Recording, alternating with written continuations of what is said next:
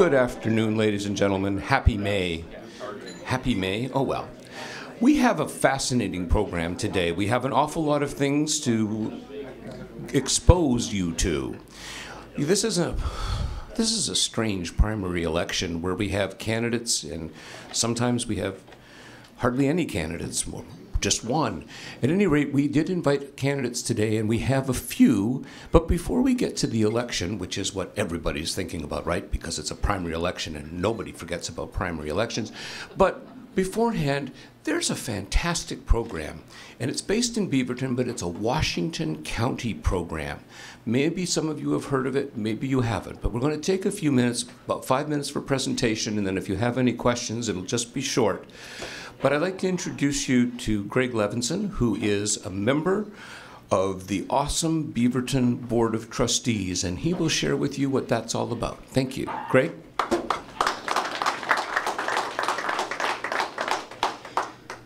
Yes, I feel very political. This is, I believe, no.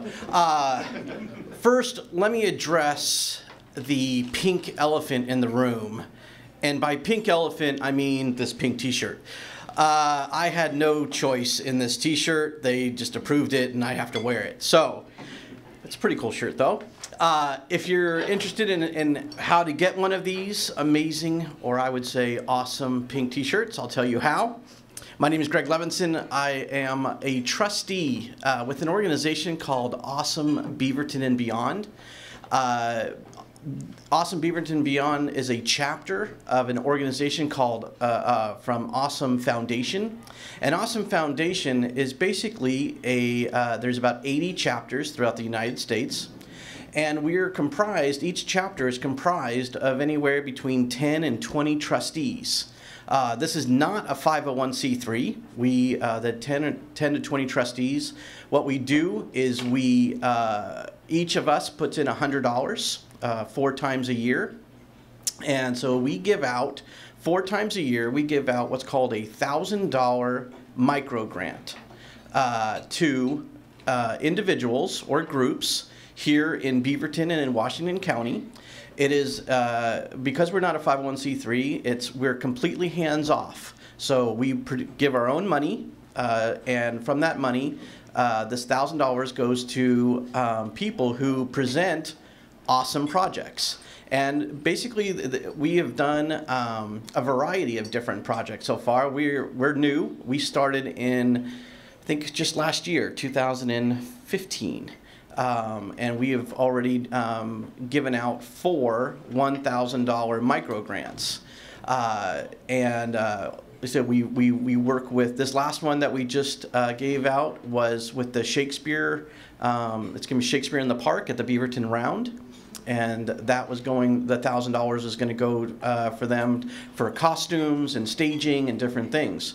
We've given it to a high school student who was putting together a science project where he was going to mentor junior high students in science at a middle school where the attendance for science was pretty low. We've given it to an organization for food and for food prep and things like that. So it's what I like about Awesome Beaverton Beyond and the organization Awesome Foundation is, I don't know if you've ever seen the bumper sticker, "Think globally, act locally." This is, I believe that this organization is kind of one of the primary ways you can actually do that. If we are working with people in need, homeless, we're dealing with kids, we're dealing with arts and communities, but it's a very local thing. We present the $1,000 to that group or to the individual, and what's really nice is it's no strings attached. We trust that they're going to use it for the benefit of what they're doing it for. We do ask that after a few months that they come back and give us a kind of an update. And it's just a very low-key way to get involved in the community. We only meet 4 times a year, and it's only $100 per time, so it's a $400 investment where you can actually impact the community in a great way. So, with that, after my presentation here, I actually have to head out and go to my actual job. But I'm going to leave here some cards with Rob, and I'll leave them on the table. This is our card that we give out. It says, "What would you do with a $1,000 grant?" So if you're interested, if you know of an organization or someone that could potentially be interested in using this money, you can take one. Or more importantly, if you would like to be a trustee and be on the board, or be a trustee on the board with us, that would also be great. Thank you. Thank you, Greg, very much. The thing that's so neat for me, well, there's two things. One is standing to the left of this gentleman makes me feel really cool. But the other thing that's really neat is for $400 a year, you could take your $400 and you can make an impact by sharing it with somebody or some organization. But when you add that $400 to another, well, $3,600, that's $4,000 a year that you're a part of, and you get to make some decisions. I think it's pretty cool. Are there any questions for Greg? If there are, you can line up. Then I think it's a pretty straightforward thing. If you're interested in being a trustee, we're not asking you for donations. Don't misunderstand that. Anybody who has a real need to donate money today, the Washington County Public Affairs Forum is a 501c3 status, but this organization is worth a good look. Feel free to Google it. Feel free to pick up a card. And Greg Levinson, once again, thank you very much for spending that time with us. Thank you. And now, on a slightly different note, we turn to election-related issues. In District 27, I have that right, Sheri, right? All right. I live in 34. What do I know? In District 27, seeking the Democratic nomination, we have Sheri Malstrom. And Sheri has up to 15 minutes to chat and questions, and then we'll move into a few more political things. Sheri, please. And thank you for being here.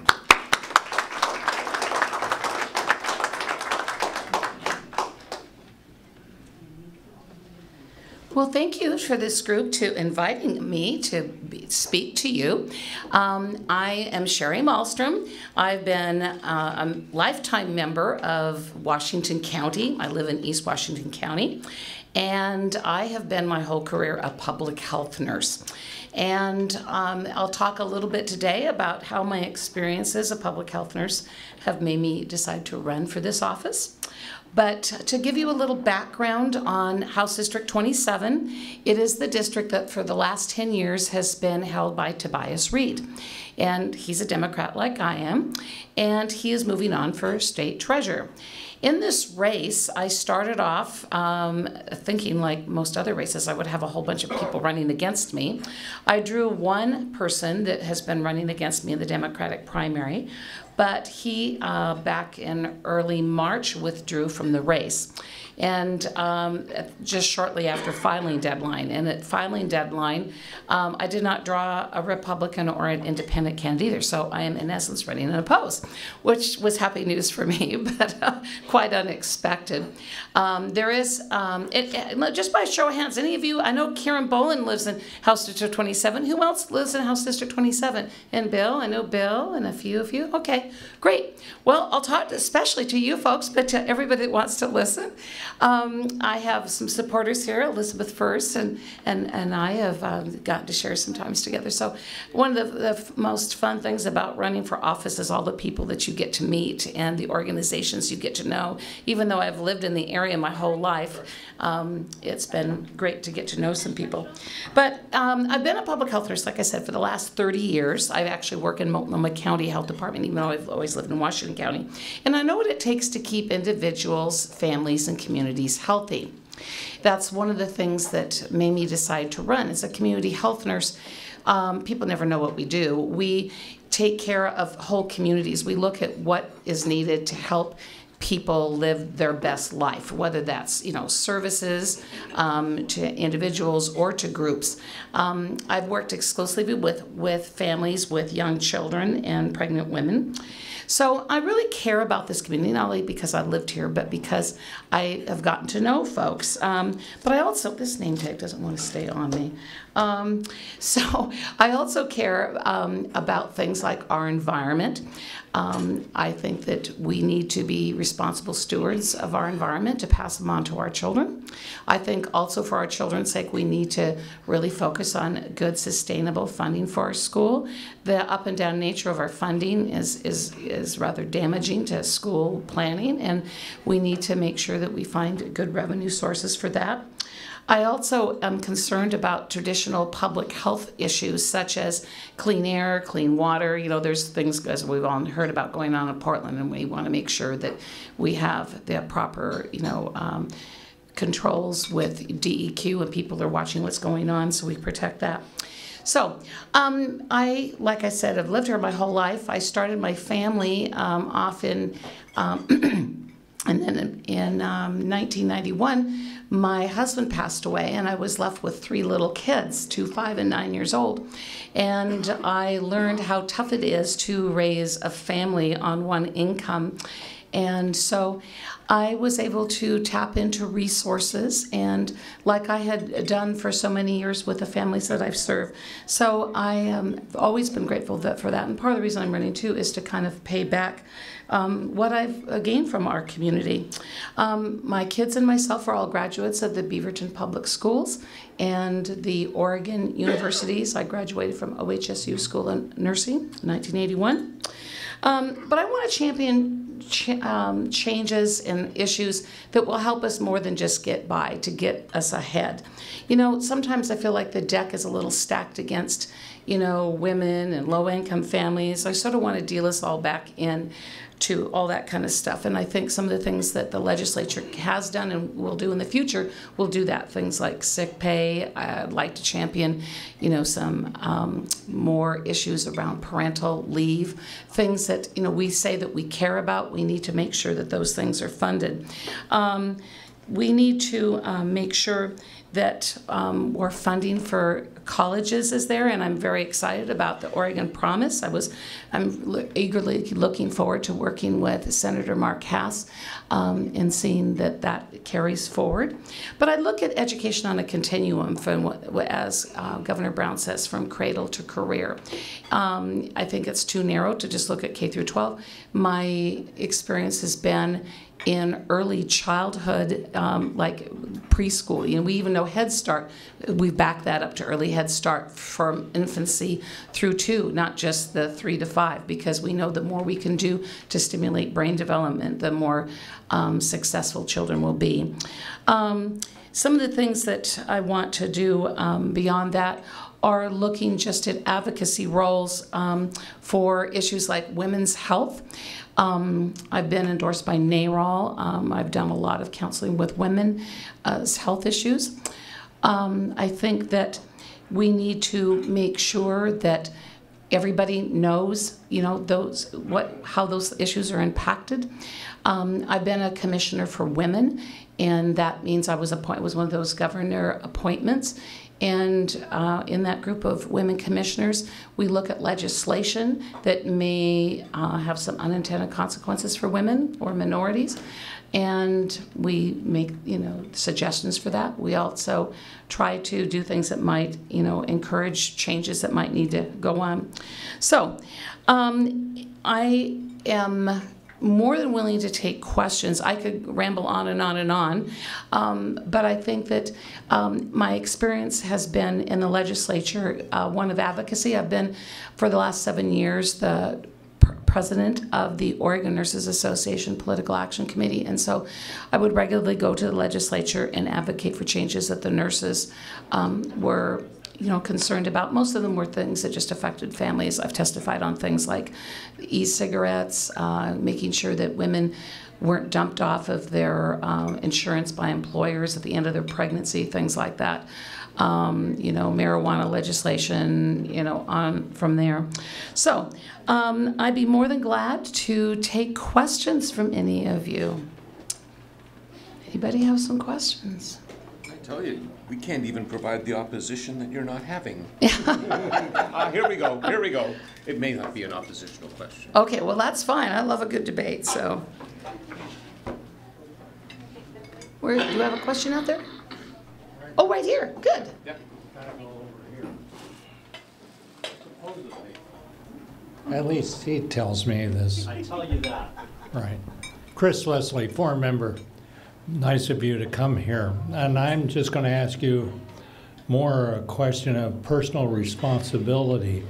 Don't you feel that people need to learn personal responsibility and not have all these, shall we say, handouts? Absolutely. I don't think we need more programs per se. I think we just need to make sure that the services that are out there, people know how to access them. But I do think that's personal responsibility, and I think part of that goes back to making sure that little children, from the time they're very little, you know, are getting the things that they need. And if it isn't in their homes, how do children learn those things if they're not, you know, necessarily have the advantages of being raised in a home where those kinds of things are taught? So I think, you know, community service is a great way for kids growing up, even younger kids being able to participate in things that help in their community. But I do think that we need to make sure that that happens as much as we can. I mean, Or in the sense of being responsible for the children you do have. And you raise, like you said, you had a problem with being It's a difficult. single mother. People who just have children out of. That's one of the reasons I support a woman's right to choose. I don't believe a woman should be forced to have, you know, raise a child if she doesn't want to. If she doesn't want to become a parent, I think a woman should be able to choose if and when she wants to have a child and how many children to have, because that is the number one reason women do not want to continue a pregnancy, is because they feel that they can't afford it. And if that's how they feel, then I feel that they should have the right to make that choice. Thank you.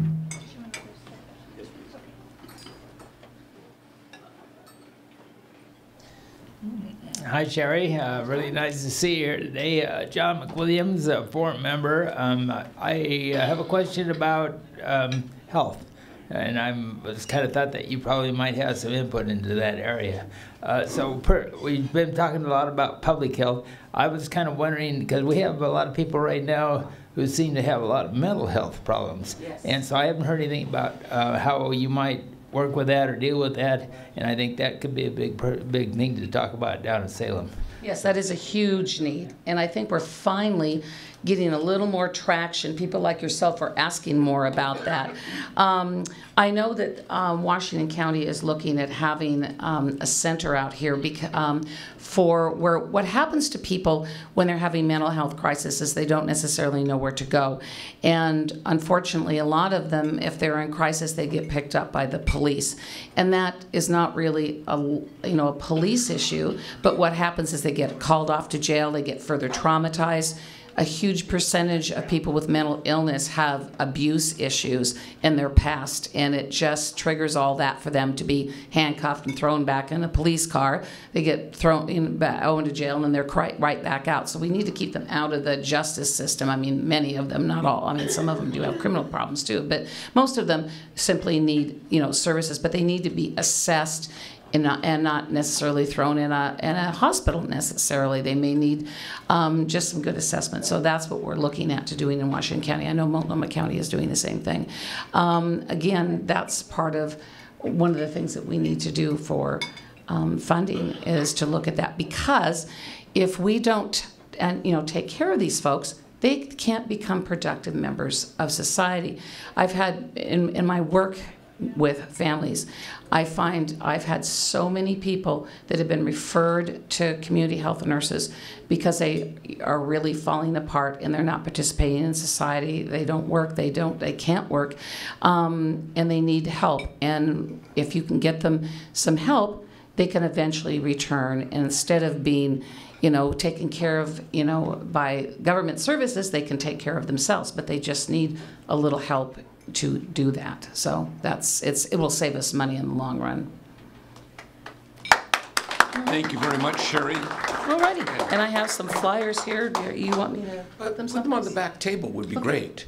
And Sheri, I noticed that there were a couple of folks that wanted to ask you some questions, and I'm the one that told them, nope, we don't have time, just because there's so much going on here today. I hope you'll be able to stay through the program, and perhaps perhaps you can find her, those folks that had questions, and get her off in a corner somewhere and get a good answer. So thanks again, Sheri. Now we're going to take a look at 28. I tell you, numbers and I don't get along. My math teacher from high school would confirm that. At any rate, we're going to look at District 28, and we have two folks seeking the Democratic nomination. We have the incumbent, Jeff Barker, and we have Gary Carlson. Oh, I'm so sorry. Thank you. I'm flexible. Well, I'm sure each of you will work with both parties, but if you'll hang on a second, Gary, if you'd like to come first, that's okay. That's great. Let Gary talk a little bit about what he's looking for District 28, and then we'll hear from the incumbent, Jeff Barker. Excuse me. Thank you.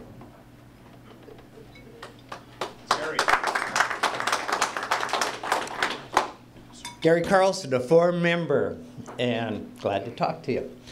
And glad to have you here, Jeff. I've been to some meetings with Jeff, but never had a big conversation because he's always got all these other people around him. I love Democrats, I love Republicans. I think Democrats and Republicans are trying to accomplish the same things. It's just a matter of how we get there. So that's where I come from. I'm from Montana originally. I was raised in Montana where we're cowboys. The women rode the horses and the men threw the bull. And it was one where you kind of learned to take care of yourself a lot. And we had 800,000 people in the whole state. And my background is such that I've had a lot of kind of experience. A lot of people like to say they'd be able to relate to people. And so a brief little quick resume of myself is that I started working in a service station. And I worked in a service station from the time I was 11 years old till I was 22. So I can relate to that. I also fought forest fires. I've been in the farm area because I've driven scatter rakes and buck bales and things like that. I was going to be in television and radio as I graduated from high school. I ended up coming out to Portland because that was the kind of the end of it to go through a program. I was 17 at the time. Mr. Ed Smith was a salesman for KPT television, convinced me I was too young, so I went back to Montana, enrolled in the university, went through that, went in through law school, became appointed to the Montana Supreme Court as a law clerk, so I've been in the court system. And then I was an attorney with the National Labor Relations Board for 2.5 years, so I've been on the prosecution side in federal courts. I then went with corporations, and I was with General Telephone Electronics, which is now Verizon, as labor relations manager, compensation manager.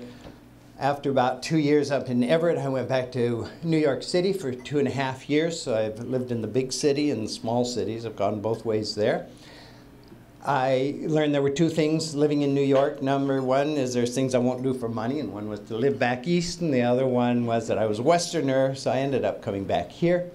I became vice president of Rydell International, which is here in Portland, so that's dealing with the towboats and the dredges and heavy construction. Built the east end of the Fremont Bridge.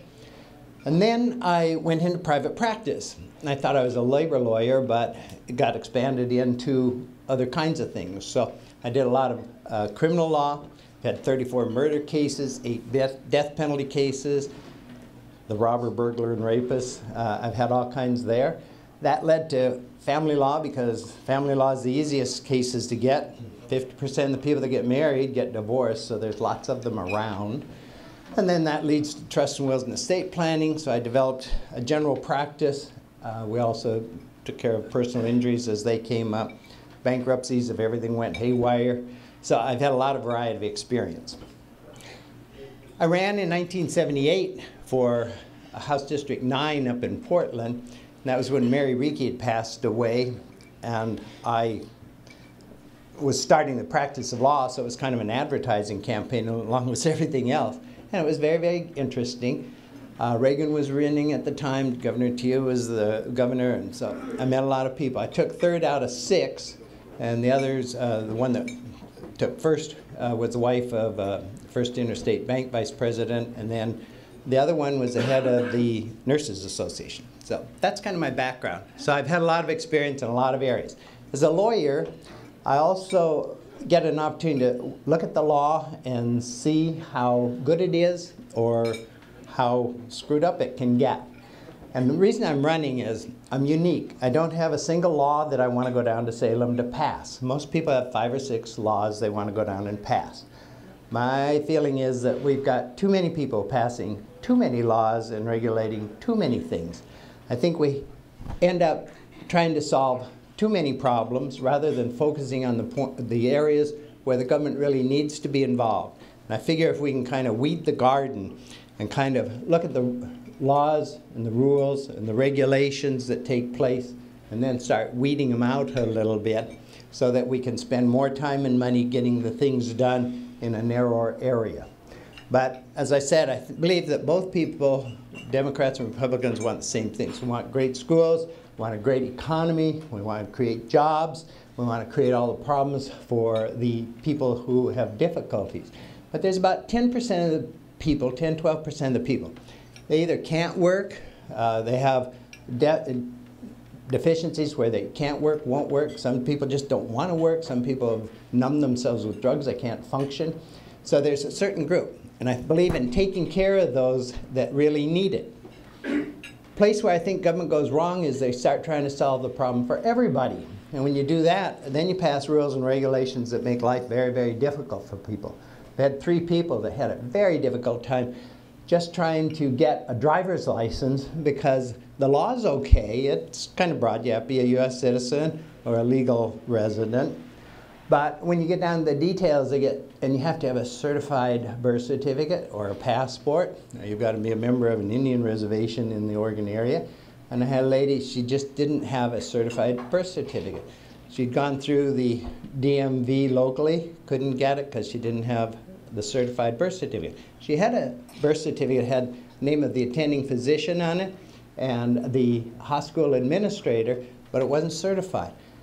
Born in California. She wrote down there, and they said, we don't have a copy that ever got registered or certified. And wrote to Sacramento, same thing. Came up here, she got a hold of me and said, I need help. So I figured it wasn't very difficult. I ended up finding the same problem. Local DMV, they can't do it, don't have the document. Next was down in Salem. They said the same. There's an omnibusman that's supposed to help people get a license. Same kind of reaction. I reached out to a Democrat, Tobias Reed, and I said, hey, somebody's got to have some common sense down there. Who do I get a hold of and how can I get some input? He said he'd try, couldn't promise me anything. That was on a Wednesday. Thursday, I got a telephone call from DMV, and they said, oh, she can pick it up on Friday at the DMV.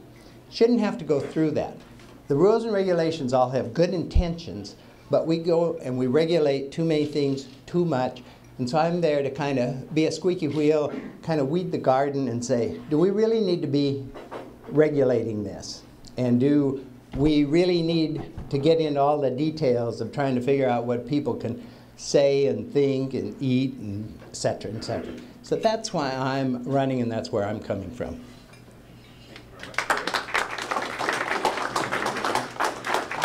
Terrific. And now we'd like to get a chance to listen to Mr. Barker, the incumbent, and then we'll have time for questions. When people do come up and ask questions, please indicate whom you're asking the question of, both candidates or one. And I noticed, too, that, of course, you're running against 2 other folks for the Republican nomination. And I certainly wish you the best. But I believe the incumbent is running unopposed. Mr. Barker, please, and thank you for being here. Thank you. You can see I'm wearing my suit today. I came down to lunch. I just got back from a long vacation with my wife down in Southern California. Drove in yesterday. And I said today, oh, it's Monday, even though I'm not finished unpacking, I'd run down to the forum meeting. And then somebody said you were speaking today, which was a little bit of a surprise. But here I am. So I'm Jeff Barker. I'm a native from Portland, Oregon. Grew up there, went through the public schools in Portland. I graduated from Benson High School And then I went in the Marines right out of high school, served a term in the Marines. My dad died while I was gone, so I came back home, helped my mom out at the time. And then I went down to Portland State, and I went in and said I'd like to go to college. And they said, what are your SATs? And I had to ask what those were. So they had me take the test, and I got in by walking through the door and signing up. And then I graduated from Portland State with a bachelor's degree. Didn't quite know what I was going to do, and I ended up working for the Oregon State Police because I thought I'd like to be a game warden. And I worked traffic for a year, and then I was a game warden for a few years. But I didn't like the internal politics of the state police, so I went to work for the city of Portland, where I spent most of my law enforcement career. And I retired as a lieutenant in 2001. I went through the ranks as a patrolman, detective, sergeant, and then lieutenant. Had a good career there. And right after I retired, my wife and I had planned to do a lot of traveling, or at least some. And we were traveling into a little convention in Washington, D.C., and it happened to be, we were there on September 11th, 2001, during the attacks. And we were on a boat like the Spirit of Portland going down to see Mount Vernon. My wife had wanted to see that one other time we were back there and we couldn't get down there. And I said that morning, I said, why don't we go take a tour of the Pentagon? And she said, no, I want to go to Mount Vernon. So I have to listen to everything she says from now on, from that date. But we were going down, and I overheard another conversation where somebody got a phone call about the attacks in New York, but nobody knew what was going on at the time. And I'm getting some chills just reliving that event. And a short time later, I noticed, if you've ever been to Washington, D.C., Reagan Airport, planes come in one after another. It looks like a string of pearls coming in there. And all of a sudden, there was no planes flying, and I looked back and saw big flame and smoke. And I thought it was the airport. I assumed the plane had crashed. And I asked the captain of the boat what had happened. He said he didn't know. And I said, you know, there's been some kind of an attack in New York. Both those towers have been hit. He didn't know about that. So he called and came out and said, either a plane or a bomb hit the Pentagon. Well, just from the fire, it was pretty clear it was a plane. We were ordered back to the dock, literally sailed through the smoke of that fire, and then had to walk back to our hotel because everybody was trying to leave D.C. at the time. And then they wouldn't let us go to our room because it was on the top floor. But it was a very traumatic day. I ended up telling my wife, let's go give blood. And we went to the Red Cross, and they weren't taking blood. And they said, call here, call. The phones weren't working, trying to get a hold of kids. But anyway, at that day, I told my wife, I'm going to do something besides be retired. And that's, long story short, how I got involved in politics. I was approached once I got back here to run for office. I did. Had a very contested race back in 2002. Against a very fine young man, Keith Parker. Some of you remember the Barker-Parker, a little confusion going on there. And I had the closest race in the state that year, won by 40 votes. So every vote does count. People, often joke about that, but that's a very true thing. And I had the support of Congresswoman First for that election. And when I was a police officer, I was active in the union. We go back to D.C. to lobby for things like the 457 plan for retirement. You could fund some of your own, and got a lot of help from her in her office there. So that's kind of where I came from. I ran for office down there, and I told people at the time I was running, I'm not a Portland Democrat. I'm a Morrison County Democrat. And I've been as bipartisan as I possibly could be during the time I've been down there. I've had some tough times when I voted against my caucus. And one of the toughest votes I took where I said no was there was a land use issue where somebody had worked all the way through the land use system to open up a kind of a green, I might say, lodge up by Sisters, and suddenly it's too close to Metolius, and so people started changing the rules after the fact. And I really didn't like that, and I said this guy had done everything he was supposed to do. He should be able to build that. I got a call on a Saturday afternoon home from Governor Kulinkoski, who I shared some friendship with, and he had been a Marine, so we had a pretty good connection about that. He said, I really need you to change your vote for me on that. And I said, Governor, I'd love to do it. I really respect you, but this guy did everything right. And if a Republican governor was to call me up and say, I want you to change your vote on land use issue, I would tell them no, and I'm sorry, but I'm telling you no. And I did not vote for that. It ended up, somebody else changed their vote and then got a good government job right after that. But I didn't need another job. So anyway, I've had those kind of issues come up. This last session was a little more cantankerous than most. A lot of that came out of the Senate. I had two bills that I worked on pretty hard that I was disappointed didn't get through. One of them was after the incident over in Eastern Oregon. There's a bounty out on the officer that shot Lavoy Finnegan. They didn't know, the name of that officer wasn't released. So the superintendent of state police came to me and said, I have a real problem. They're going to kill this guy. And so we need to be able to protect his name. So I drafted a bill, called the ACLU right away to talk to them about it before I even moved an inch. We had a bill that if there was a viable threat against an officer, they could go before a circuit court judge and get a protective order that would last 90 days. I thought it was a reasonable thing. It passed the House with 55-3. The Senate killed it, and I still to this day don't know why, except that the president, Peter Courtney, seemed to be completely discombobulated on that side with the Republicans, really giving him huge pushback on everything.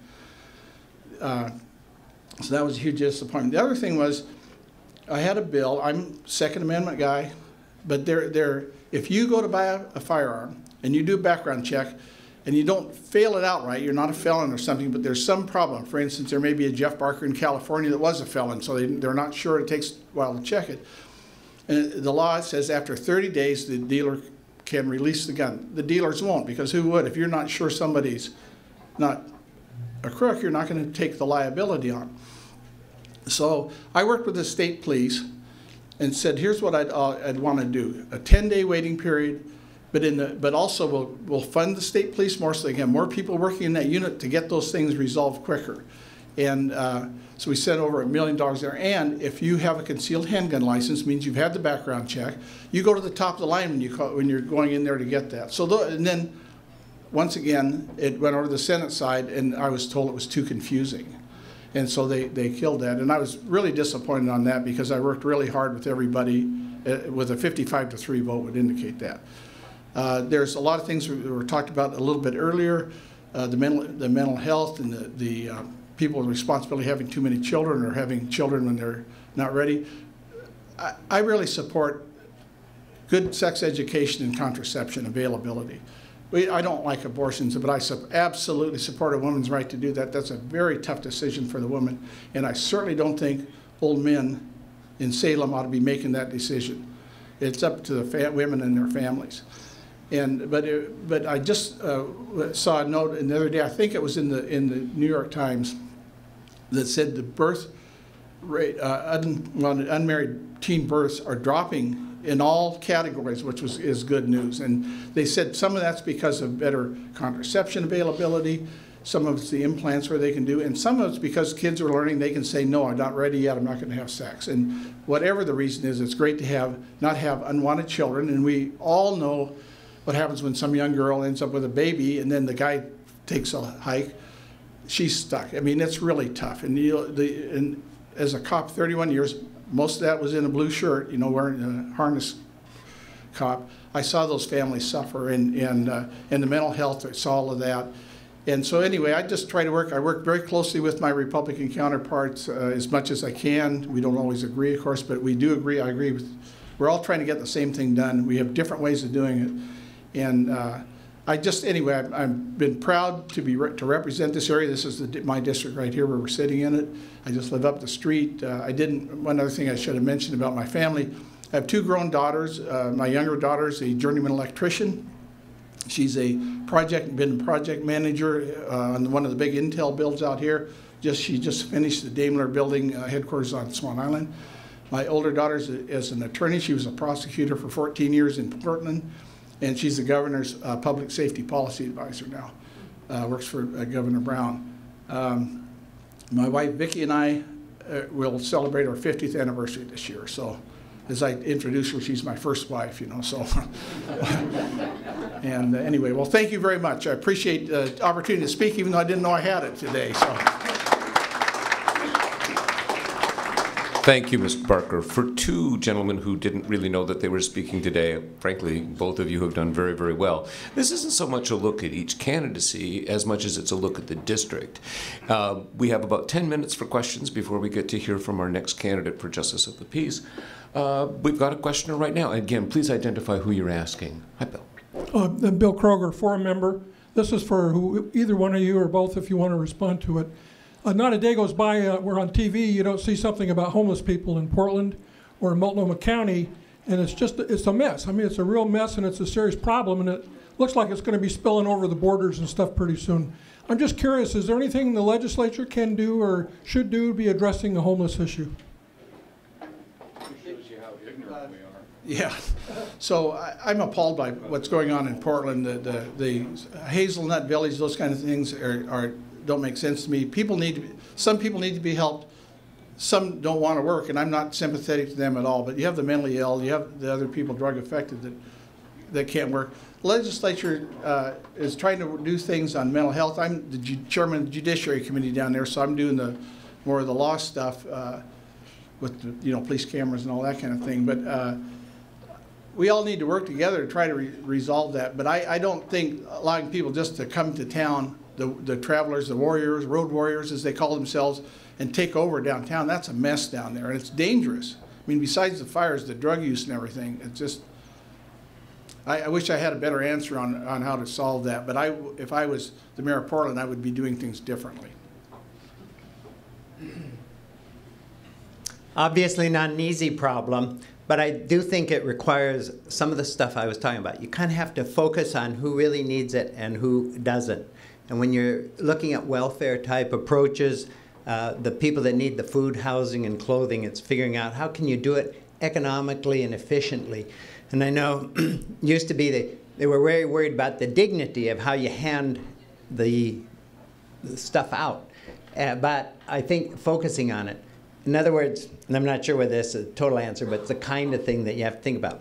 Like military barracks, you could build barracks relatively inexpensively. And if people just need food, clothing, and shelter, and if they're homeless, they kind of fall in that category, you could probably build all of that stuff fairly economically and have it available for them. You'd have a section, you get 5 acres or whatever it is, you have to do it. Just like the military did when they were bringing people in. They'd have a place to stay. You could have common areas for showers and bathrooms and things like that.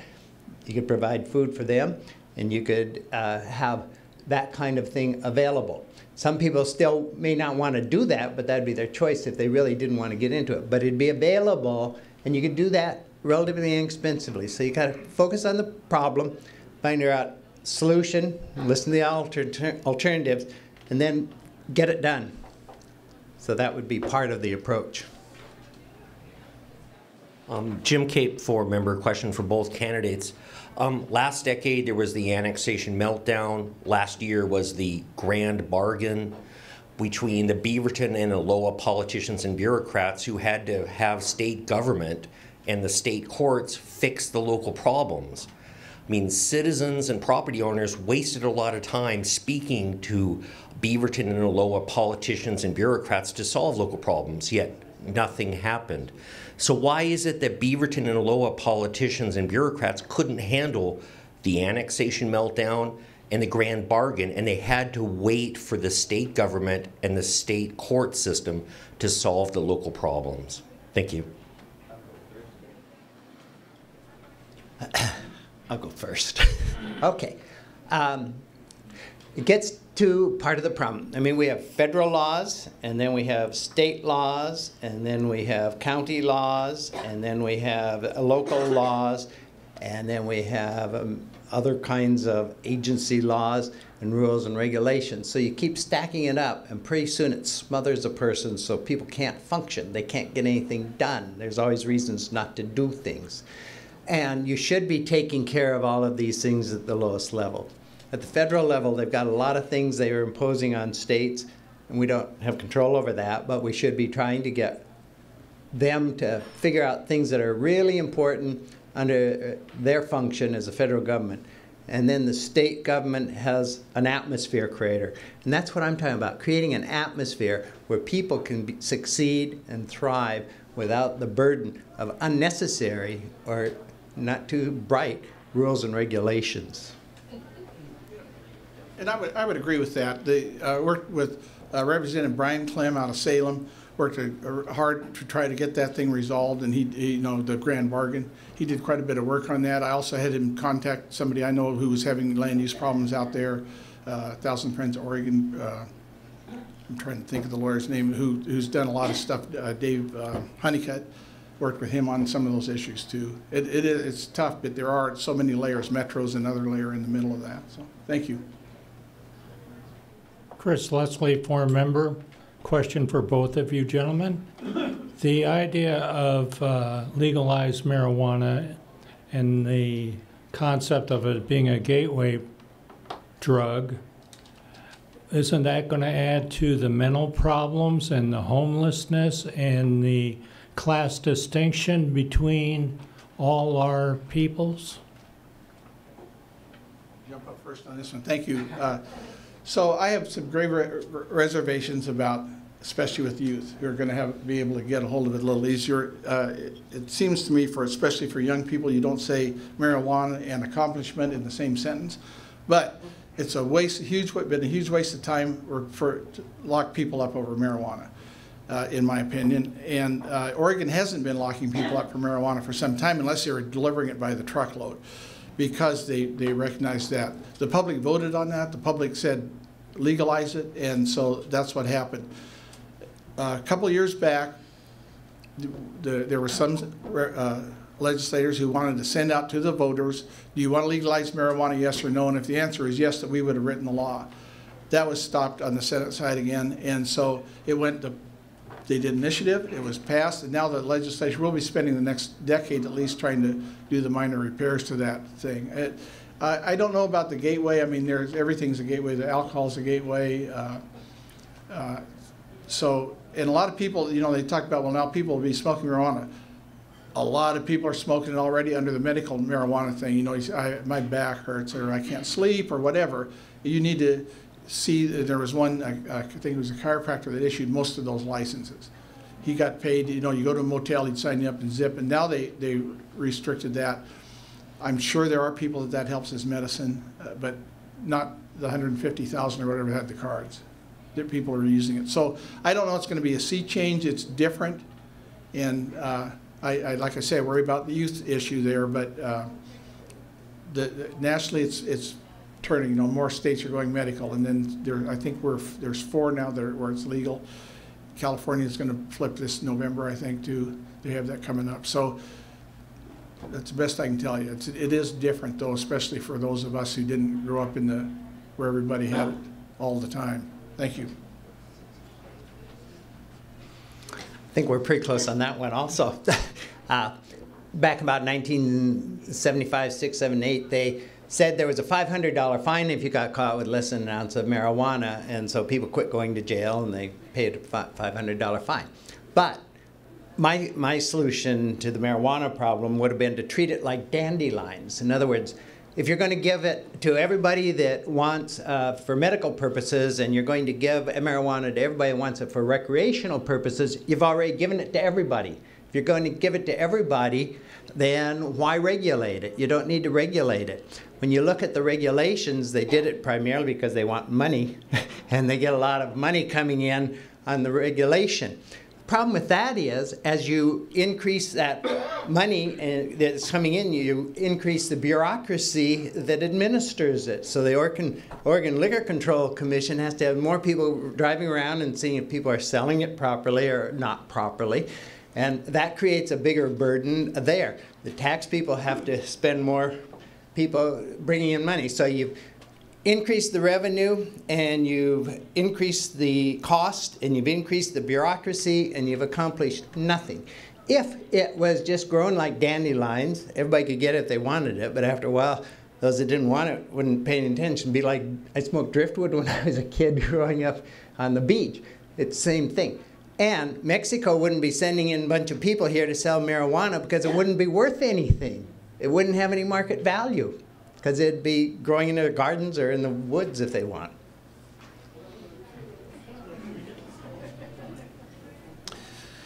Gentlemen, thank you very, very much. We really appreciate your candor in your questions and your presentations. Thank you.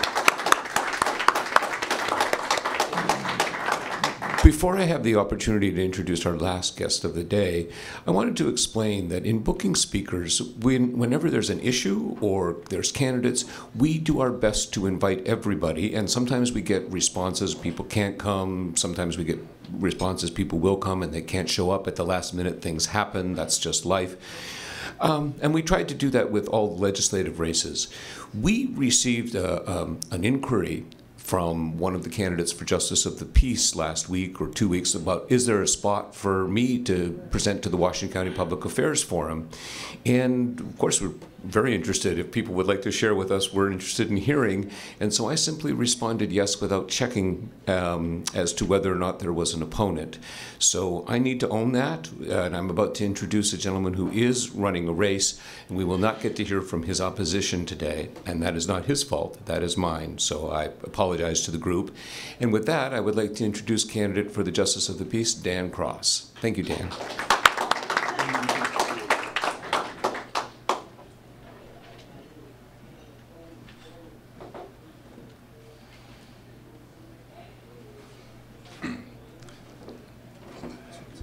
All right. There we go. You're beautiful. That is the first time anybody has told me that lie in a long time. As I said, my name is Dan Cross, and I'm running for the Justice of the Peace of Washington County. I have lived and practiced law in Washington County for over 20 years. I have had my office in downtown Hillsborough since 1999. The focus of my law practice for the entirety of my career has been in juvenile law and in criminal defense. I have had the good fortune to be, I believe, well regarded in these areas. I have served on the board of directors of the Oregon Criminal Defense Lawyers Association, and I'm also a past president of that organization. I also had the honor to serve on the Chief Justice of the Oregon Supreme Court's Criminal Justice Advisory Committee, and was recently named a top 100 criminal defense lawyer by the National Trial Lawyers. It's been kind of an amazing journey for me. I'm just a kid from North Dakota.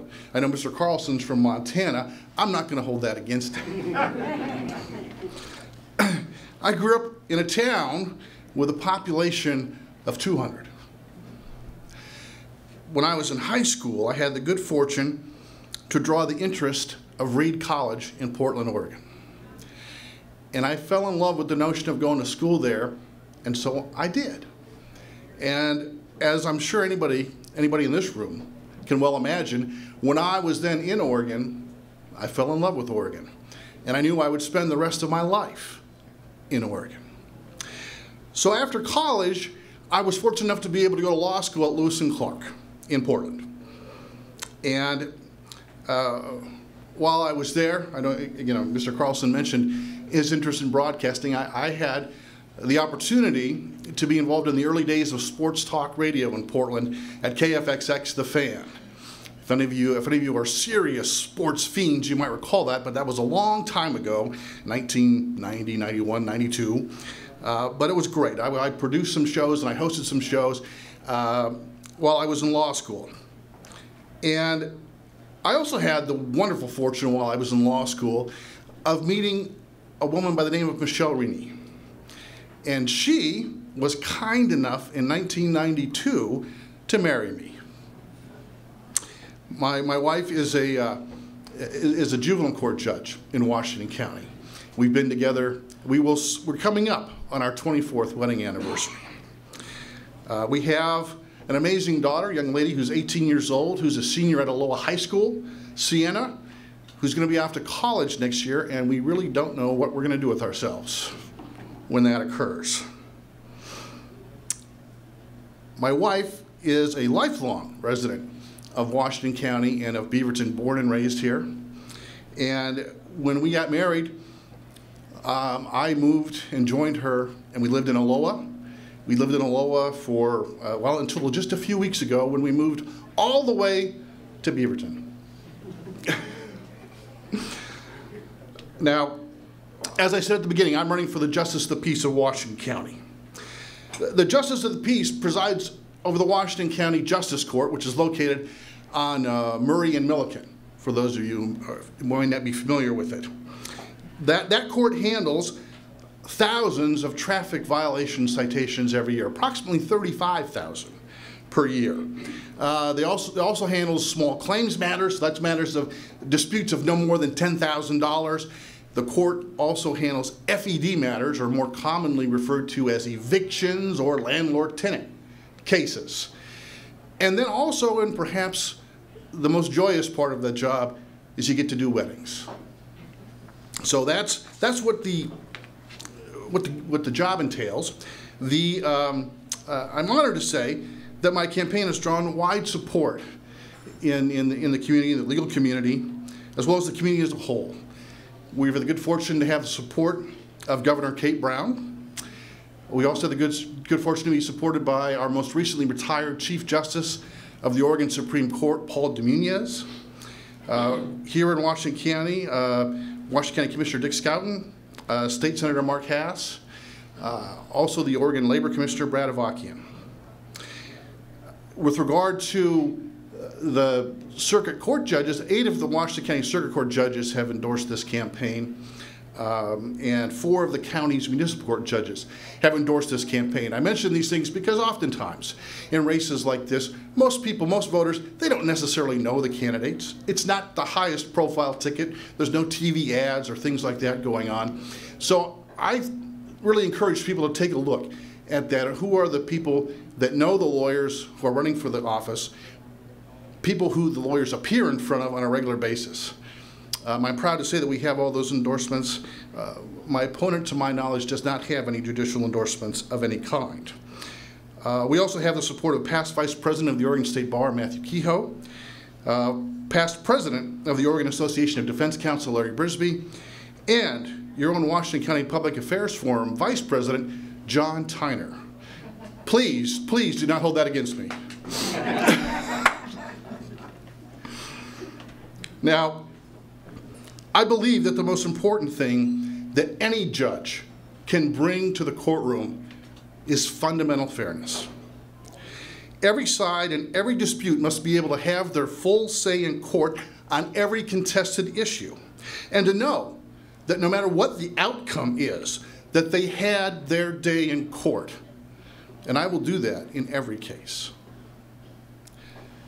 Everyone that comes before me will be treated with dignity and respect. I will run a court with empathy, a court that understands that while the law will be applied and enforced, that we're all human. And very few of us deserve to have the book thrown at us. A court that understands that it has a duty to show compassion when that is appropriate.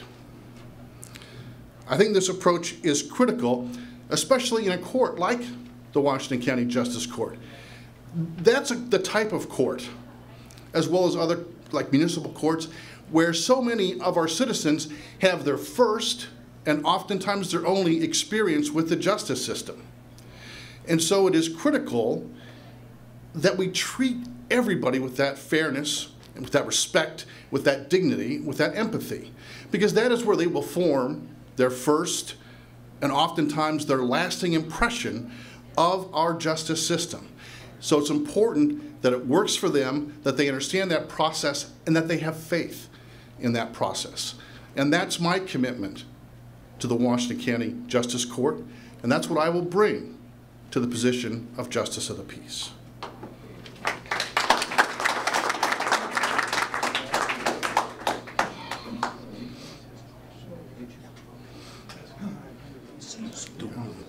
We have time. We'll just squeeze in one question. Dan, Harry Bodine, Forum member. There was a time in Oregon when the Office of Justice of Peace did not require that the justice be a lawyer. And is that still the case? And number two is, I'm just a real curiosity question, what's the salary of this job? I'll answer the second question first. The salary of the job is $106,000 a year. The answer to your first question is, it is not a requirement under state statute that the Justice of the Peace be an attorney. But it is a requirement in Washington County for the Washington County Justice of the Peace to be an attorney, and that was an action, if my recollection is correct, that was done by the Washington County Board of Commissioners, and I think that was only as recently as 2010 that occurred. It might have been 2011, but it's fairly recent that happened. But that is a local requirement and not a statewide requirement, is my understanding. Thank you. Oh, you're certainly welcome. Thank you.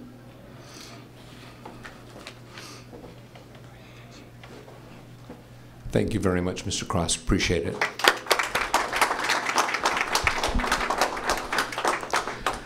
Ladies and gentlemen, next week we will be taking a good look at District 26, and following that we'll be taking a look at the one contested commissioner race with the incumbent Rogers and the candidate seeking to unseat him, Ms. Claybrooks. So same time, same station next week. Should be darned exciting. And once again, thank you to our guests today. Really appreciate your flexibility and willingness to share your time with us. Thank you so much.